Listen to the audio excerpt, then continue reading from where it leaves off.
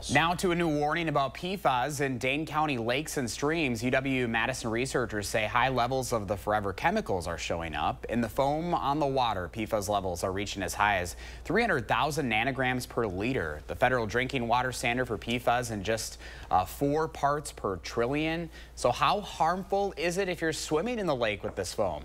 Well, here's what one professor familiar with the issue has to say. If you get some on your skin and you wash it off, that's something I wouldn't be worried about. If you get it on your skin and then you go eat something, that could be a potential route of exposure.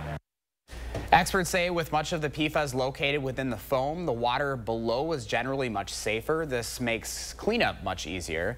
They also say if you accidentally ingest PFAS, you likely won't notice immediate symptoms like vomiting or diarrhea, but there is a risk for longer-term chronic conditions like cancer.